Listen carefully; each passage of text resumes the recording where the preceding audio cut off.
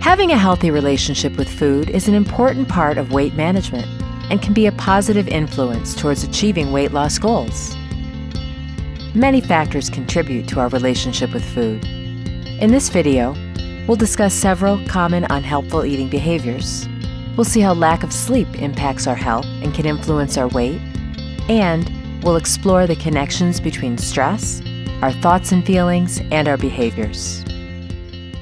Our eating behaviors can have a tremendous impact over our health and weight, both good and bad. Unhelpful eating behaviors often interfere with the achievement of weight loss goals and can contribute to general health decline. Let's discuss a few of the common but unhelpful or problematic eating behaviors so we can identify them, how they may apply to us, and how to begin to overcome them. Binge eating is simply eating a large amount of food at one time while feeling a loss of control or inability to stop. Some people binge eat when they're under stress or when they feel strong emotions and feel they need a short break. But after the binge comes a feeling of guilt or shame, leaving us feeling worse. There are a few techniques we can use to break the binge, with a goal to manage emotions and experiences in positive ways. We could take a deep breath, remove temptation foods from our home, stop and question, am I truly hungry or is this emotional hunger? Engage in a hobby or activity that we enjoy instead of eating. To understand more about binge eating, it can be helpful to obtain professional counseling and support to learn more about the root cause of this behavior. Emotional eating is eating in response to an emotional experience like stress, boredom, or even happiness. To overcome emotional eating, the first step is to identify which emotions trigger a desire to eat. Then, find emotionally fulfilling non-food alternatives to take the place of eating.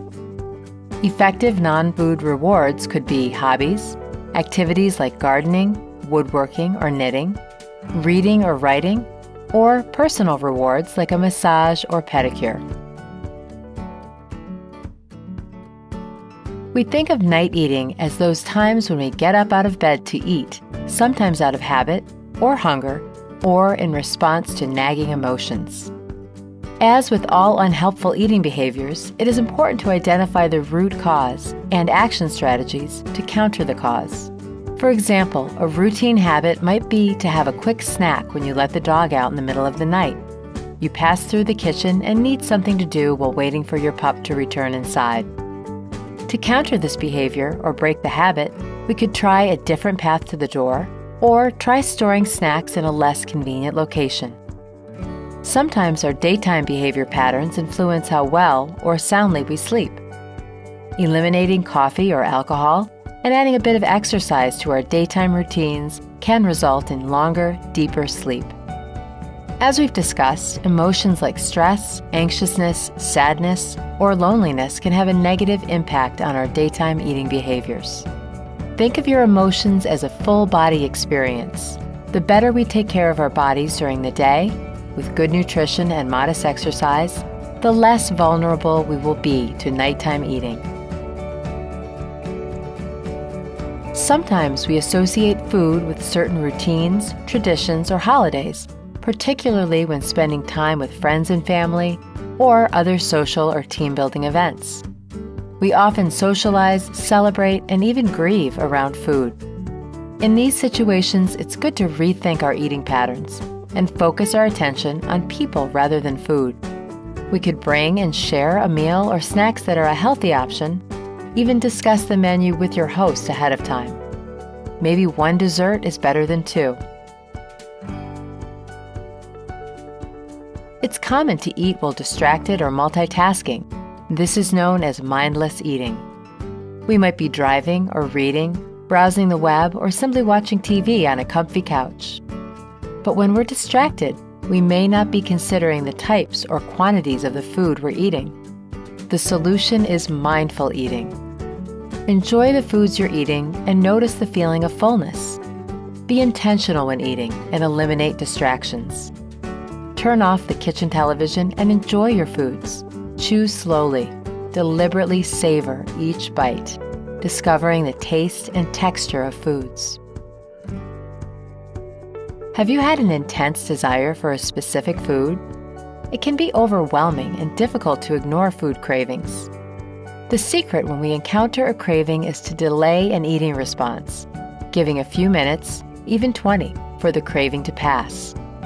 A great technique is to quickly change your environment or your activities, or your focus in the interim. Maybe even call a friend. Just spend those few moments concentrating on something else, and cravings will likely pass. With all or nothing thinking, it's like we're giving up on our healthy eating goals simply because we missed a step or two along our journey. But we can't let one donut derail an otherwise good day of healthy food choices. We can cope by reflecting on our choice for just a moment, then resolving to get back on track with the next snack or meal. Unhealthy choices often occur when we don't plan our food choices ahead or something unexpected occurs. Just be sure to recognize these behaviors and consider how to avoid them again in the future.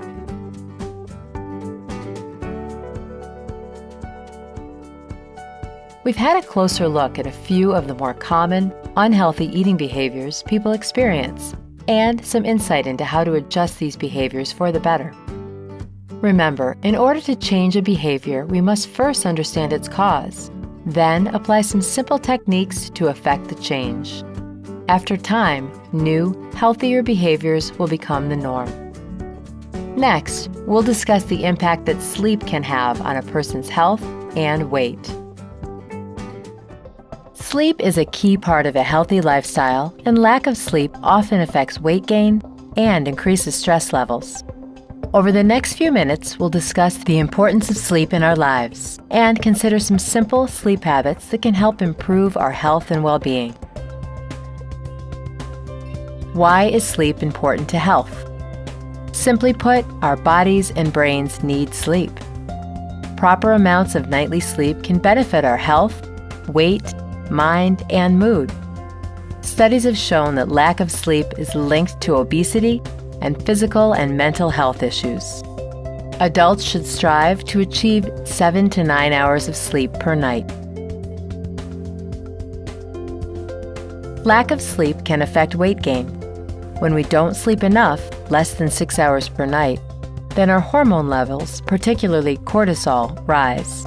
Cortisol is the stress hormone most commonly associated with weight gain. It activates the reward centers in the brain that makes us want food. At the same time, lack of sleep causes our bodies to produce more ghrelin and less leptin. Ghrelin is commonly known as the hunger hormone that makes us want to eat. Leptin is the hormone that makes us feel full.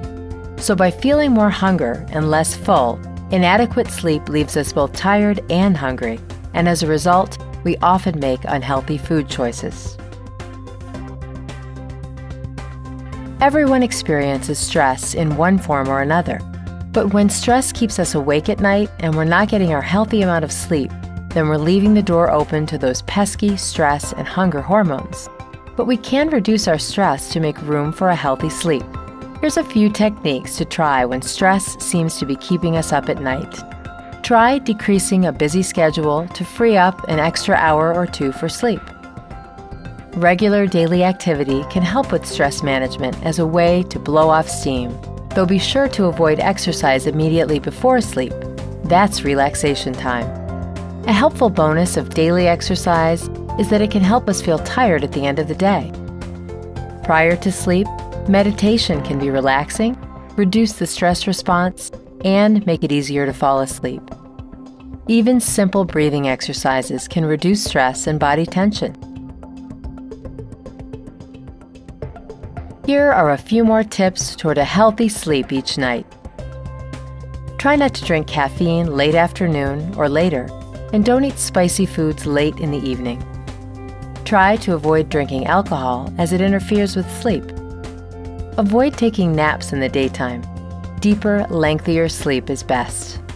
Make your bedroom a pleasant place for rest, not electronics like a smartphone, laptop, tablet, or TV.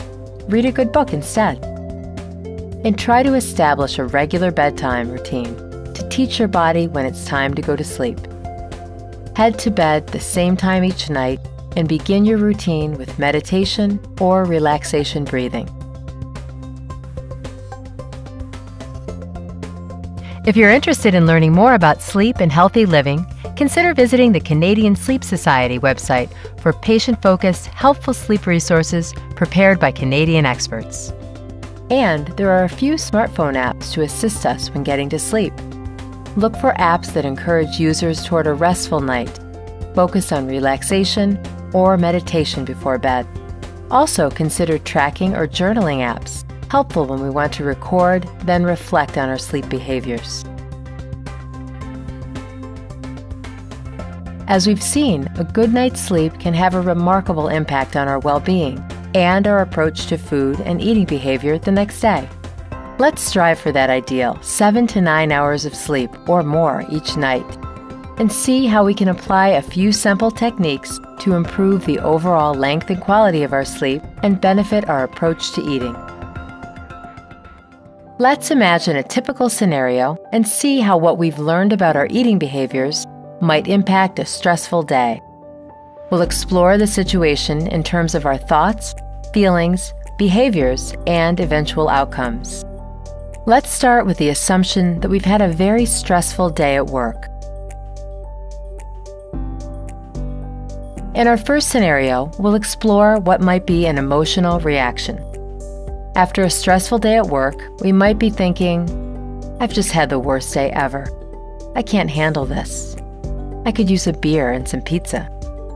I'm going to treat myself. I deserve it." That day has left us feeling stressed, anxious, and tired. But our behavior might lead us to eating a few too many slices of pizza and maybe one beer too many. At the end of the evening, we'd probably still feel stressed and will likely have a terrible night of sleep. In this example, emotional eating was likely a response to an emotional experience and not considering our longer-term, health-minded goals. In our second scenario, let's take that stress and do something different. After that same stressful day at work, we might think, "Well, that was a stressful day. I need to unwind. I've been through this before. I can push through. I can manage my stress in helpful ways." The day has left us feeling stressed and tired, but hopeful. Our behaviors could lead us to a soothing bath, a walk and talk with a friend, or a favorite hobby or pastime. At the end of the evening, we'd be feeling better, confident that we've made better choices, because we have the tools we need to succeed. In this example, all the difference is in thoughtful reflection and making decisions that don't result in unhealthy eating. We've seen how our thoughts, feelings, and behaviors can lead to unhealthy eating patterns. The good news is, by making small changes, we can overcome eating difficulties and make positive strides toward our weight loss goals. Now it's your turn. Think of a situation you've experienced recently, how you approached it, and how you might approach it differently. Journal your experience in the context of the situation, your thoughts, the feelings you experienced, the behaviors you applied, and the eventual outcome. By journaling and reflecting on our notes, we can discover different methods to overcome unhelpful eating behaviors and practicing mindful eating.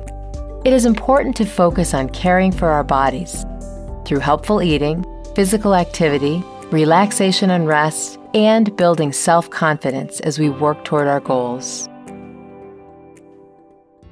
In this Thinking Well module, we've seen how a healthy relationship with food is a critically important part of weight management and a positive influence toward achieving weight loss goals. We've explored several common unhelpful eating behaviors and learned a few simple tips and techniques to overcome them.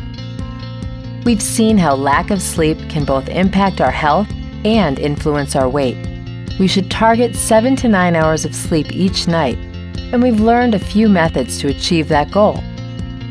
And we've considered the connections between stress, our thoughts, our feelings, and our behaviors, and how with some thoughtful reflection, we can change behaviors to support a more healthy, happier outlook. In upcoming modules, we'll consider living well and eating well, all within the context of healthy living, weight management, and achieving weight loss goals.